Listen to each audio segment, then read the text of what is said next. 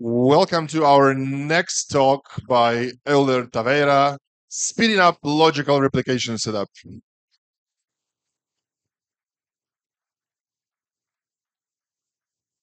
Thank you, Pablo. So, um, I'm Euler. I work for EDB, and I'm a principal engineer, mainly working on Postgres and also some other tools in the Postgres ecosystem, like PGBouncer, Wall2JSON, and other stuff too. So, today we're going to talk about one of my patches for Postgres.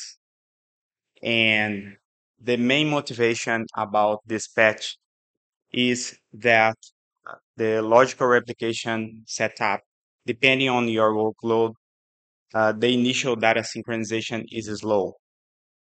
So the main reason is caused by the workload, as I said, and also because we have a huge backlog that we need to keep up with it.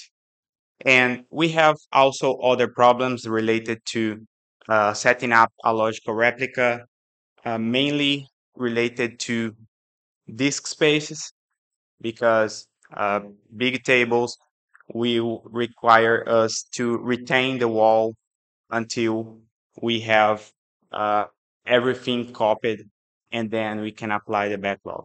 I will talk more about it later. The other point about it is that we need to enable a way to do migrations better. I'm talking about different major versions, so it's an important point because we have some systems that runs 24 by 7 and we need it. And the inspiration was based on the PGLogical 2 has a tool called PGLogic Create Subscriber, and I'm also the last maintainer of the tool. So we should probably have a useful use of this technology to solve a problem. Well, let's understand the problem. So how does the initial data synchronization works for logical replication? Well, first of all, it's done for each table. So Postgres has a table sync worker, and this process is responsible to sync a table. And i- the number of workers is controlled by the max sync workers per subscription. So for each subscription, we have a limited number of processes that we can copy data. So we have parallelism, but it's just one worker per table. And that's why I mentioned previously that we can have some issues with big tables because we have just one process doing the copy, and we also need to keep up with the workload that we are receiving on the primary side. So basically, I'm not going into details about the architecture of the initial data sync feature, but basically it does a few steps. The first one is a copy table to std out, right? And uh, to do that, we need a snapshot, uh, basically to retain the wall that we should apply after we finish the copy and start streaming. So after we finish the copy, that can take a long time because sometimes your database has big tables. You have the catch-up phase. So in the catch-up phase, you apply the backlog. I mean, the changes that happened after you start the copy, so you don't lose any data. After you finish the catch-up phase, we have a data structure that controls the state of each table that you have in your logical replication. So when the catch-up phase finishes, we have to change the state from sync done to sync ready. After doing that, the the work for the table sync worker is done. So it basically passes the responsibility to apply the changes from the table sync worker to the apply worker. That's the main process that will handle your logical replication.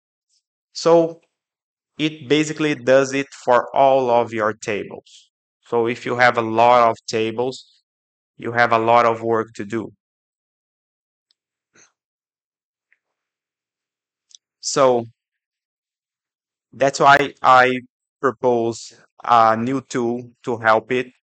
After inspecting the code and trying to have a better way to improve this part of the initial data synchronization, I realized that it's not feasible, and maybe we can use a different trick for speeding up the the creation of a new replica. So with that in mind, um, of course, we had a lot of bike shedding trying to figure out the name for the tool, but we keep uh, this name. I hope it's clear, um, because what it does, it basically creates a new subscriber for you. So the idea behind it is that we use a physical replica and transforms it into a logical replica. So someone can ask, but um, it will be more faster if you do that? And my answer is yes. Mainly because the way that we have the different replication, I mean the physical versus the logical, because all of the things I described in the initial data synchronization, we have a protocol that we have to pass the data through it.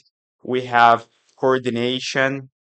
We have so much things to do, and it, I realized that it's better to have physical replication because it basically has no strings that can prevent us to have a replica as soon as possible. So at the beginning of the discussion, we have some benchmarks, and even with small data sets, we have some nice speed ups, like in this discussion. So in the thread, we have some numbers for it.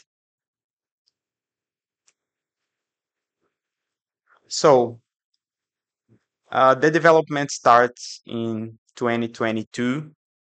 At that time, we don't have enough time for the release at that year. And then we continued the development during 2023. And finally, after so many reviews and a lot of messages, suggestions, we had like more than 300 messages in the thread. We finally included. Um, Along the the development, we have the help of 7 reviewers, and I would say that that's an important part of the Postgres development, mainly because it can help you catch some design issues. Also, try something that you didn't realize or something that just uh, will paint us in the corner sooner or later. So that's an important part. And I would say that uh, the development wouldn't be possible with so many reviewers providing some nice feedback. And you will see that the tool is a simple tool in terms of options that it provides, and it helps using the tool. It's a small tool. It has like more than 2,000 lines of code. There's a tons of comments on it, but I will describe how it works behind the scenes in a few minutes. Well, if you are interested in it, here is the commit message. It's the main one. Of course, there are other commits in it before it was released in 17. But it's the main one, and the other ones were related to some refactories and some last minute issues. And also there are another one related to failover slots that came in the same release, and we have to fix it so we don't have issues with failover slots. It basically was committed almost at the same time. So let's talk about the design. So the design is simple. So we require an initial physical replica, and it can be a fresh one or it can be some base backup that you have available. Of course, if it's a base backup, we need the wall because we need to apply um, the wall until a certain point. It's an application, it's a server tool, so it needs to run on the target server. I mean, the logical replica. For the first version, we decided to include all tables. And the idea is to have a simple design as a first step, and then we can improve it later.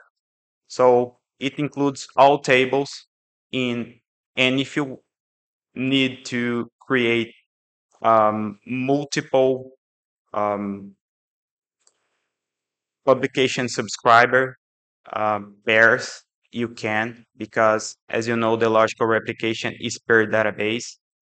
So that's why I mentioned that it's all tables in whatever database you want.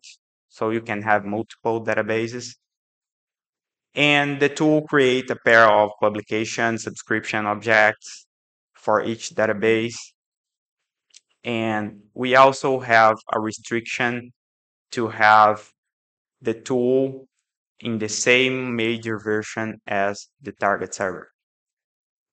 It's mainly for simplification also, because it's supporting from 17 to now on, and we can think about porting it if it's required.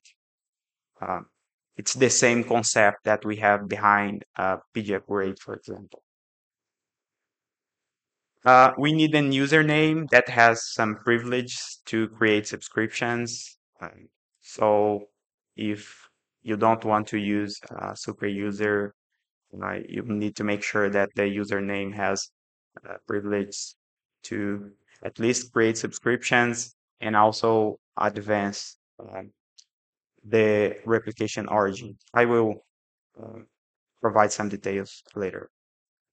And the other point also that's really important is to ensure that your configuration is sufficient to have a logical replica. Mainly because we start with a physical replica, that has different requirements than a logical replica. So the tool ensures that you have all of the configuration parameters, and I will also provide some details later. So let's start with the funny part, that is understand the concept behind the scenes. People used to do that manually while trying to have a fast logical replication setup. But sometimes it's not so reliable uh, in some points. That's why I propose a tool to have um, a unique way to do this conversion. So the first thing we need to do is that the target server must be stopped. So if it's not, the tool will complain. Um, that's you understand why I decided that. Basically, because if you create a physical replica using base backup, you already have the cluster there, and it's not a running server, and then you can start from that. So basically, you can use the step of run a base backup and run the create subscriber, and then you have your logical replica ready. The second step is that it starts the server with some specified command line options. So the idea here is to avoid any issues with connection or other clients connecting to it, and um, having some issues blocking the tool. So we basically start the server in another port and using a different socket directory to avoid anyone from connecting to that replica. After that, we have to do the checks that I mentioned. So we check the primary server for the configuration parameters, and we basically check three parameters. If the wall level is logical, if it's not, we can start logical replica. Check if the number of replication slots is sufficient. Remember, we need one replication slot per database. And also, we need to check the number of wall senders, because again, for each setup, we need one wall sender per database, because in the logical replication, it's similar to the physical one. And for each pair of replication, we need a wall sender. Uh, we also need to check the standby. Uh, Again, we need the max replication slots here, but it's not to create a slot. It's kind of confusing, but it's to create a replica origin. So we have the same parameter for two different things in Postgres. So again, we need to make sure that we have sufficient number of um, max replication slots to create the replica origins on the subscriber side. And we also need uh, a number of worker processes, because the logical replication use the background worker feature, and this parameter controls the number of background workers we have. And after the verification, we stop the replica, and after that, we start the setup. We create the required objects on the publisher side. I'm calling it publisher now because we are starting the conversion, but it's on the primary server. So we create publication, and after that, a replication slot. For each database, we want to create the logical replication. And an important point of the whole step is that we need a cutoff point. And this cutoff point, we use the latest replication slot, LSN. LSN, for you guys that don't know about it, is a point in time in your wall. So we basically have a point that will be the cutoff. So before that, I know that I have some data, and we use this point to start the replication later. So remember this point. Well, and the next step is to start a recovery. Why we should start a recovery? Well, because as I said, the server were stopped and we start working on it. So depending on your workload, you should have some wall records to apply. So we use the the the LSN that we got in the previous step to apply until there. So I will make sure that I have all of the data included at that point. So we use the recover target LSN parameter with the exact LSN I got from the previous step. And I also make sure there is no recover target uh, parameter that's set, because we have other targets too in Postgres, and I need to make sure that we don't have any other from a previous setup that you have. And if you have, you will have a failure at this step. So we basically unset all of the recovery target settings, name, XID, or whatever you have. And another important point at this step is that we set the recovery target to promote. So we want to promote the target server as soon as we finish the recovery. So we have a new cluster that's not dependent from the previous one.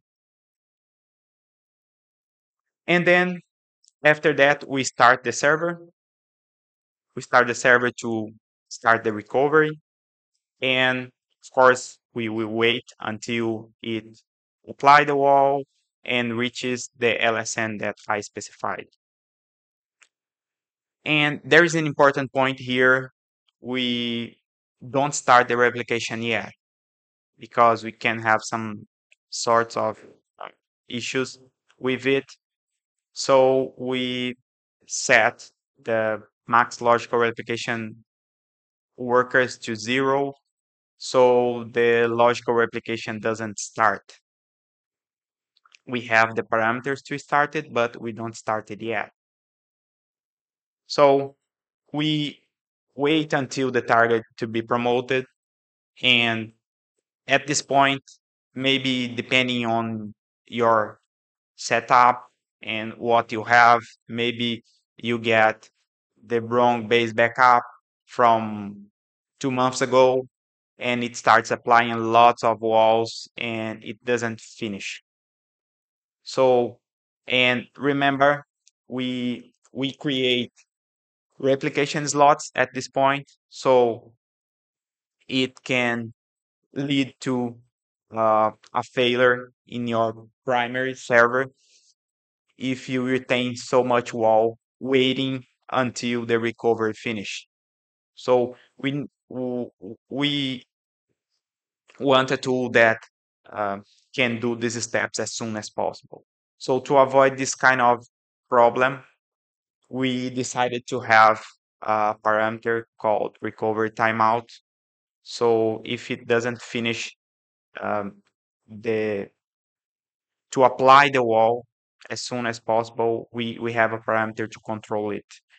Basically, if you think about what we need to apply, uh, it's basically if you have um, physical replica that was running, you basically have to apply wall from the time you create the replication slot until the time you start the server. So it can be a few seconds.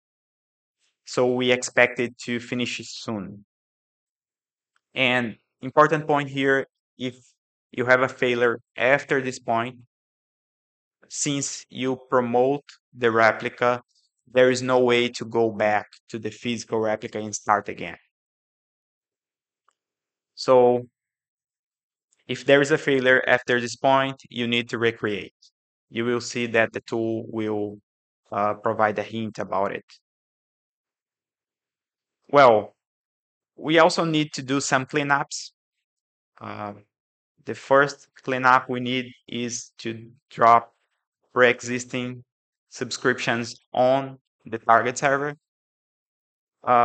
Basically because your primary server um, is a subscriber from another upstream server. So if we keep this subscription, since it's a physical replication, if we keep these subscriptions on the what will be the logical replica, this logical replica will try to connect to the upstream server because it has the connection string. So it can be dangerous, and so we should avoid it. And there's no use for these subscriptions here in the logical replica. So we drop it. We also drop the publications that we create on the primary. So in a previous step, we create a publication and after that a replication slot. So the publication was created before the LSN that we recovered until. So these publications were streamed to the logical replica. So we need to drop it because there is no use for it here. And one of the last steps for the replication setup is to create a subscription for each database. So we divide this step in a few pieces. First of all, we create the subscription um, with enabled equals to false. So we create the subscription, but we don't start the replication yet. And the reason is that we need to set the replication progress. There is no way to set the replication progress while you are creating the subscription. And also because the API to set the replication origin, basically where you need to start the replication, you need to inform the name of the replica origin. And in the name, we have the OID of the subscription, but we don't create it yet. So that's the reason we have multiple steps here. We need the name of the replication origin, and there's no way to have a name without the OID of the subscription. So after we create the subscription, we get the name of the replication origin, and then we set the replication progress in a special system catalog that controls it with, again, the same LSN that was our cut point.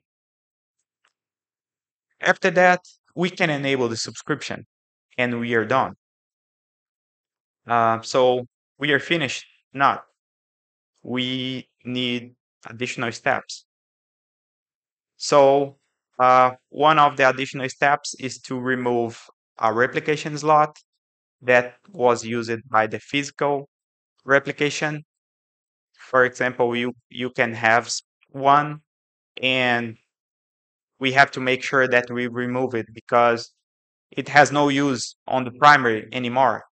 And if you keep it, can you will have wall retention. So we also remove it.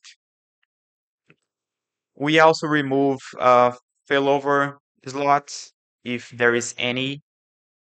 It can be a problem later, but we will discuss a new idea for it uh, in future releases. I will talk about it later. And after removing, we stop the target server. And the reason is that we need to modify the system identifier. It means that we use the PG reset wall behind the scenes, and that's okay. Um, it was suggested by Andres while we are discussing the features, and his argument was that we need to have a different identifier. That's what we have in a logical replication setup. And so if we don't run this final step, we can have issues with um, a cluster that's a logical one can reuse a wall from another cluster, because in the physical replication that's okay, but for a logical one we can have other system that's using wall from another system that's not related. So that's why we have to run this step here. And of course we have drawbacks uh, for this step. One of them is that we need to drop the failover slots. We'll discuss about limitations later in a few minutes. Well, here is the interface. It's really simple. That's a small set of parameters you have. Basically, you have three main um, required parameters. The first one is the data directory. Again, we are running on the target server, so we need to point to the directory on the target server that we have your data directory. The other one is the publisher server connection string.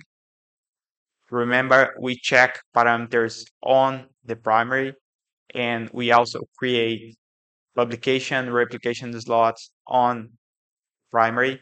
So we need a connection string to connect to it and execute some SQL commands. And also we need a database, and we can specify multiple options here to have multiple logical replication setups. Uh, I put this parameter as required, but if you have only one database and do not specify it, um, the tool will try to find the database name from your publisher server connection string. But it's a good idea to provide a database name. Well, we have other parameters, subscriber port and socket dir. That basically is some parameters that I start the server while uh, executing the steps to avoid someone to connect to it. As I also mentioned, there is a recovery timeout that during the recovery you can have it, uh, and it can bail out if it's taking forever to finish the recovery. Maybe there is any issue with it, so it aborts the execution. And you can also provide a username for the subscriber. uh, a user that has some privilege to create things on the subscriber. There is a verbose mode that provides lots of messages, basically all of the steps that I described in the previous slides. Um, this verbose mode provides all of these steps with names of objects and what point it's executing. So it's pretty straightforward to use it to check the progress of the execution. And if you're using a Debian-like system, you probably need this config file because Debian puts the configuration file outside the data directory. So you probably need this config file feature. And we also have a dry run mode. It's similar to what we have in the PG upgrade. So before running the tool, we can check if it passes all of the checks, and then you are safe to execute it. So it's a good idea to execute the dry run before you run the tool. And finally, we have three options at the end that we can provide names for the objects. Of course, it's optional, and if you don't provide names, Postgres will assign names for you. And the way it works is that if you have multiple databases, you can have multiple options here, and the tool will consider the order that you provide each option as the same as you have the database order. So if you provide DB1, DB2, DB3, and publication P1, P2, and P3, it uses publication P1 in database 1, and so on. It's the same for the replication slot and subscription. Okay, so related to the names of the publication, the subscription, and the replication slot, we have a name pattern that we create. It basically, if you don't provide a name, it will create a name like pg underscore create subscriber underscore the OID of your database underscore a random integer for it. So it basically uses it if you don't specify any of this option. And there is a special case that if you don't specify the replication slot, it will assign the subscription name for it because I realized that's the same pattern that the create subscription uses. So I decided to use it too here. So if you run the tool, let's see some examples. So in this example, we provide, of course, the dry run mode because we need just to check if it's okay. So as I said, we provide database minus D and another minus D to provide the data directory and a minus P to provide the connection string for the primary server. And as soon as we run it, we get an error saying that the target server is not a standby. So that's one important point. So I fix it and try again. And now it complains about the wall level on the primary. So that's another issue I have to fix. So after fixing it, we have complete execution. And here are some messages just for you have an idea of what kind of message we have.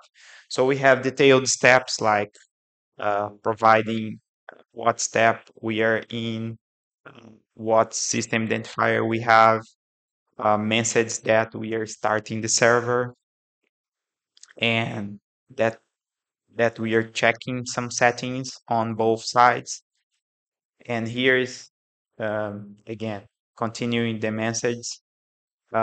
We stop the subscriber, and then we create a publication, a replication slot. Remember what I said? We have that kind of weird name, but since we don't provide any publication name, it creates one for you. So it continues the execution. At this point, it waiting for the target server to reach the consistent state. It reaches, which means it finished the recovery. And as I mentioned, we have a hint saying from that point, if you have any error, you have to recreate your physical replica. And the final steps are described here. Remember, we are dropping a publication on the target server, creating the subscription, setting the LSN. Here we have the exact LSN we are using. And then we enable subscription. And as a final step, we are modifying the system identifier. So if you run in dry run mode and reach the done message, you are okay to run it without the dry run mode. So let me talk about some warnings and limitations we have. So as I mentioned, again, if you have any issues after the promotion, you need to recreate the replica. Connections might fail on the target server, mainly because the tool will start the replica with different um, settings, I mean, port. So if you have any tool that checks if this replica, this physical replica is available, it will fail for some time. Make sure that physical replication is different from logical replication. We have some features that's not available, like the DDL commands are not replicated yet. So don't expect that it works. So maybe you might have a failure after you finish the setup and someone execute the DDL on the primary server. If you have a synchronous replica, make sure that it will block your uh, primary server, because we are restarting the replica with different port. So make sure if you have a synchronous replica, you disable it before running the tool.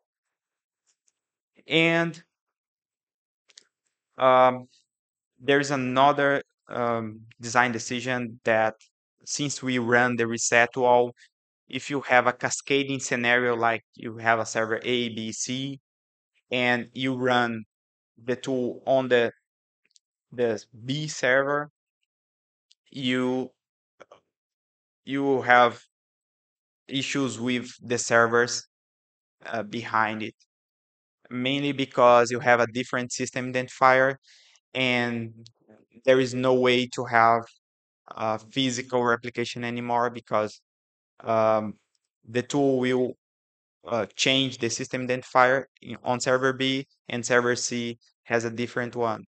So maybe it's a good idea to point this server C to the primary, or recreate the server C. I don't know. Um, the two-phase commit are disabled. We can check it later if it's possible to have it. And also, as I mentioned, we remove the primary slot. So make sure you understand it. Of course, there is no use for it anymore. And here is a list of things that we can do later. Basically, the main idea is to have a base backup support in it. So we can have just one step. So instead of running PG base backup and then PG create subscriber, we just run PG create subscriber and it creates the replica for you, the physical replica behind the scenes, and also convert it to a logical replica. And there are small things like removing some databases that you don't need on the logical replica, because the physical replicates everything. So if you have 10 databases and you need a replica with just two databases here, we could remove the 8 databases that has no use on the target server.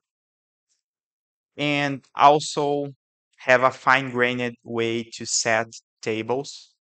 Maybe you were creating a logical replica with just a set of the tables you have on primary. And also investigate the problem with invalidating the physical standbys that I described. And also investigate a way to have the failover slots. I mean, not remove it while converting it. So I don't know if we have any questions or times for questions. In w- in what cases you would discourage to use this approach? For example, I can imagine that if I have a lot of bloat on primary, then maybe I don't want to copy it over. But what are other scenarios where I would like to avoid great Well, subscriber? basically, if you have big setups, you face this issue.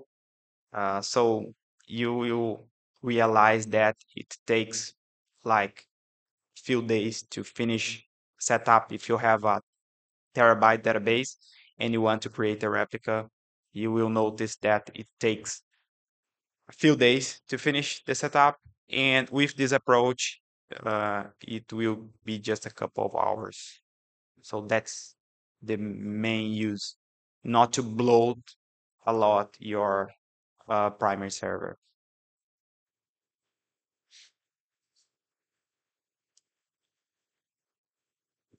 Thank you for the talk. My question is, you mentioned that you are creating replication slots for each database on the publisher side.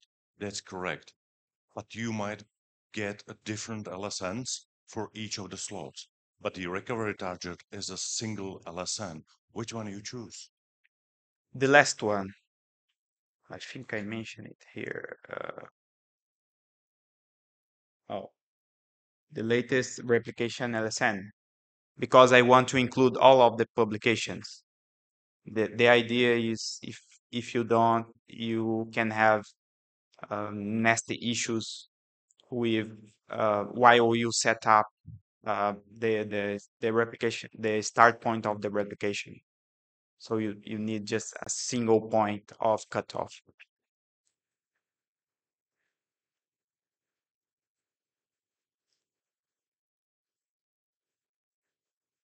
Thank you for the talk.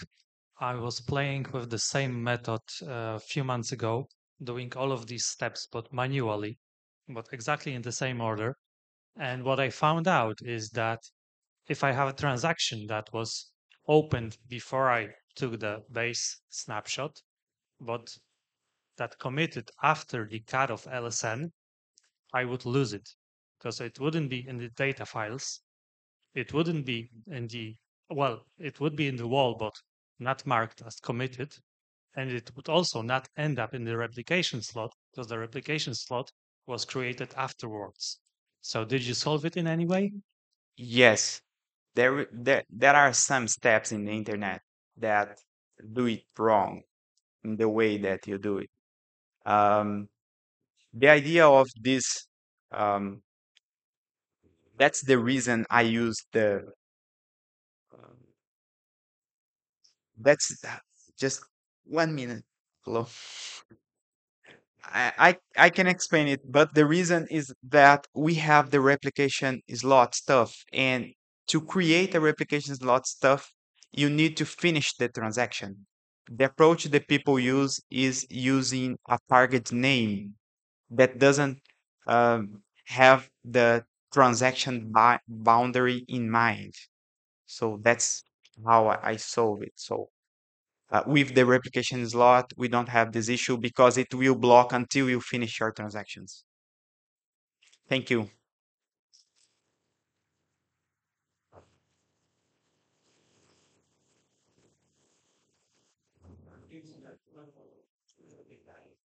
Thank you. Sorry.